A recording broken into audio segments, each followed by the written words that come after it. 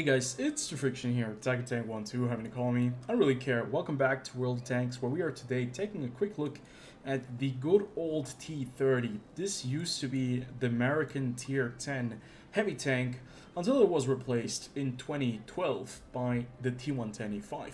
This bad boy has a 155mm gun that you guys most definitely know of if you have played any of the American tank destroyers and have managed to reach tier 9 or tier 10, because this is the gun that you have on the E4, the E3, the T95 and the T30. Now this 155mm gun is really powerful, and what is really cool about this tank is basically that it is the T95 without any of the very glamorous armor, but with a very nice and heavy turret that allows you to actually move around faster and also peek over ridgelines that you aren't actually able to do with the T95. Now couple that with 10 degrees of gun depression, this thing becomes a serious threat when you are on a ridgeline. Now you do not have the same gun characteristics, you do not have the same nice gun handling that you have in the T95. You also do not have the same DPM if we just compare it real quick. The DPM on the T95 is a bit better than on the T30, but the T30 has the flexibility of having a turret. Now, albeit the turret does not turn very quickly, the turret is still there and allow you to actually engage targets on your side if there are several tanks, and not just tanks in front of you, but maybe also on your side. You don't have to turn your entire vehicle. So, having this 155mm gun with this big ass turret really is going to allow you to do a lot of damage. Now, the gun characteristics, aim time, dispersion, all of that is not too bad. I'm using a crew that is pretty subpar because retraining crews every single time I'm, getting an old vehicle back is really exhausting. And I thought that Wargaming would change that, as the very first thing, because having like one crew for several tanks would have been amazing, and it should still be one of the priorities for World of Tanks. Makes things so much more easier and accessible. Now, we already know the gun is great, we know it has great penetration, we know we have great damage output with this thing. What we don't know is how reliable is the armor. Now, the reliability of the armor on this thing is pretty atrocious if we're just looking at the hull armor. The hull armor on this thing is pretty much throwaway. 102mm at the front, 76 on the side, 51 at the rear. Now this is a tier 9 vehicle, you're going to be facing tier 10 tanks. They have more high explosive pen than you have frontal armor. Well, not every single vehicle, but a lot. For example, the Conway. If the Conway launches high explosive squash head rounds towards your frontal armor with 203mm of penetration or 200mm of penetration, you're not going to be looking very nice with your 102mm. Well, always depending on from where you're shooting, but most of the time you're just going to go right through and it's going to do some massive damage. But it's a different story if we're looking at the turret. 279mm of armor on the turret with a very big gun mantlet at the front. This gun mantlet is over 279mm thick on certain parts, and you can see certain areas you're going to have a really tough time going through. Now, the rest of the turret at the front is also fairly heavily armored with 215mm, which is effective 293. Doesn't mean that this thing is impervious or invulnerable to rounds. Let's say very high penning heat rounds will go right through your turret. You have to be careful when you're facing a Yak Panzer 100. You have to be careful when you're facing Chinese tank destroyers. When you're facing other tanks with over 350mm or 300mm of heat pen, that is going to be a bit of a hassle. But not every single time. You can still see the armor is quite effective. And this makes this tank actually pretty damn interesting. Now, couple that with a mobility that I would say is on par with other heavy tanks, you can certainly keep up with other heavy vehicles and just go into a position and slugging it out when you're using, like the ground also as cover. You're using little mounts, you're using rubble, anything to hide your lower plate, just to peek out with your turret. And that kind of allows you to play this thing very aggressively. Not as aggressively as the T95. You're not going to be a breacher, but you can actually play this thing greatly on the ridgelines. Like, this is a really good ridgeline warrior. And I think we have already said more than enough. Let's jump in some gameplay and just see how well the T30 does in the year 2024. And if this is one of the best tier 9 tank destroyers out there, there are actually quite a few that are really great. This is just one of them. We're going to be covering the Conway soon. We're going to be covering the Jagdtiger, the Waffenträger of Panzer IV. We're going to be covering the Stritzwagen. All of them very unique in their own way, and probably a very good kind of showing for World of Tanks and Tier 9, because Tier 9s are so exceptionally interesting, and they are in a great spot. Today we're only going to have one replay, because I think it does kind of show off all of the abilities and all of the features of the T30, and I think we can kind of see the strengths and the weaknesses that this vehicle does possess. And to be fair, I think the T30 could be one of the best tier 9 tank destroyers because of its turret and the large amount of damage it does with every single shot. I think it basically is a very flexible tier 9 TD that you can play very much like a heavy tank, because it used to be a heavy tank. The T30 back in the days used to be the tier 10 heavy for the Americans, and the reload time was actually better. You had better DPM with it. I think you had the same amount of alpha before they changed the alpha for the heavy tanks with the 155mm guns, and where it is now, I think, 650 for the E100 and the 60 TP. This thing used to have the full 750 it still possesses today.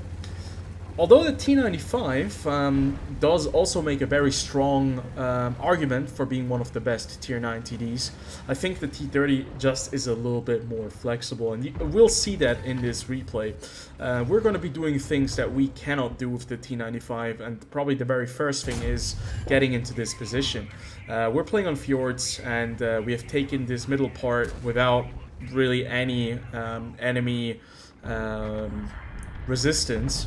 There's only an E100 that we're now farming together with an AMX 5120 and an E3, and we managed to hit both the E100 and the EBR-90 at the beginning of the battle for a whopping 1,747 damage in total with 2 hits.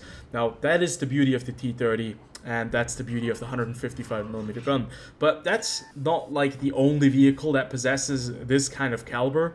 But, you know, having this gun, having that amount of penetration, and most of the time being able to go through any armor, even some of the heaviest armor like the Type 4 has, is just a very satisfying experience in of itself. And if you're looking for a tank destroyer that is able to perform very reliably in terms of being able to pen its targets, the T30 at tier 9 is probably a very good choice to go forward to.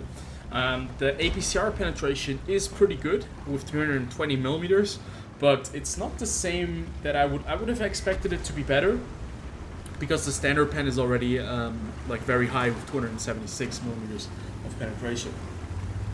But yeah, having a 155mm gun with that caliber, and how World of Tanks kind of has penetration working, I think you just have a very reliable vehicle that is gonna go through a lot of tanks that are even trying to side scrape, because you can just overmatch their side armor. That's what I've noticed. I was able to overmatch a lot of turret armor on top. I've been able to overmatch a lot of side armor on certain tanks that were side scraping. Especially the Super Conquerors, the Conquerors, the M103, you know, all those heavy tanks that have okay enough side armor, but not good enough to really survive a T30. And that's the beauty of having a large caliber gun. So right now we're making a play. We're trying to push the enemy that is trying to go through the south, but we're already down to only 500 HP because we got hit twice by the Leopard 1, we got hit by artillery and we got hit by the object 777. And one of the things that you have to keep in mind when you're playing a T30 is that it's a very vulnerable tank when you're not in a hull down position, because the hull armor at the front is only 102 millimeters thick, and I think in total you can only have like effective armor of about 155 millimeters, and most of these tanks already fire more like they fire premium shells or high explosive shells that have almost 100 millimeters of penetration, such as the let me see real fast. I think the Leopard 1 has very good high explosive shells. I remember that the British have some very disgusting HES shells. But yeah, most of the enemies will not be able to go through the front part of our vehicle with high explosive. But as soon as they have the side or the rear, that is actually a very true and real possibility that you might get penned with high explosive. So you do not want to be the one that breaks the front line. That is what the T95 is for. You do not want to be the first one to push into a position. And sadly right there we tried to hit the Tiger Mouse. We probably would have killed him as well.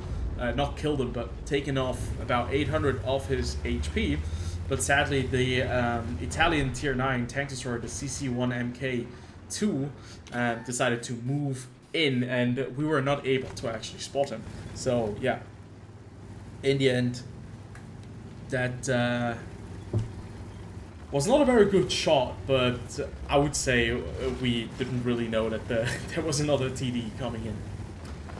But this game has turned quite interesting now, because we have just lost a lot of the vehicles that were pushing the south, and they still have about, you know, we're on the same amount of tanks, and they still have the same amount of HP that we have, at least so far as we know.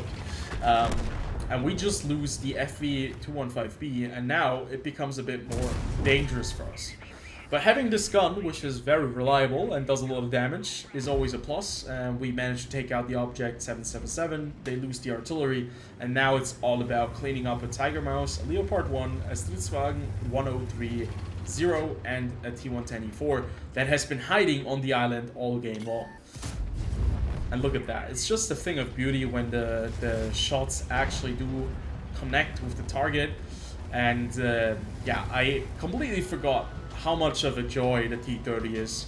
And I've always enjoyed the T34. I've played a lot of games on my T34, I've 3-marked that. But I kind of forgotten about the T30 because I already had the Tier 10 tank destroyer when they released the E4, because it was replaced. I had the T110E5 when they released the American Heavy line, and they changed the T30 to a TD. So yeah, I didn't really have to play a lot of games in the T30, but I still played about, I think before the one patch where they released the Marks of Excellence, I still had about almost 270 games in the T30. So I did enjoy it quite a lot when it was still a Tier 10 heavy tank, and when it was switched over to a Tier 9 TD eventually. This is a very cool tank that lives off this big gun, and at least lives off the turret armor. But I think it's flexible enough that you can play it as a TD that lies in wait, or a heavy tank that, you know, that goes in and supports other heavies in a push, just as long as you're not the very first tank to get engaged, or the very first tank that has to breach through an opening. Well, as long as you have the ability to go hull down, I don't think you're going to have a really hard time with the T30. And having this big gun, you're not going to have a hard time penetrating tanks. And you barely have to utilize premium rounds when you're playing this tank. So yeah, the T30 is probably a very good choice. And in the year 2024, it's still going strong, which is a very nice thing to see. So yeah, that basically wraps it up on my reporting on a T30, if it's still worth the grind. And I think the entire American tank destroyer line is a lot of fun. Doesn't matter if it's the turretless tank destroyers or the turreted tank destroyers. I think both of them are great. And maybe we can do a full analysis of the tank destroyer lines, or maybe the tank lines in general, so that we can have a little bit of an outlook for or at least I can show you guys my opinion on certain tank lines, and you guys do have a little bit of a parting gift before we end the World of Tanks features. Either way, thank you very much for watching, and I'll see you guys on the next video. Until then, have a good time.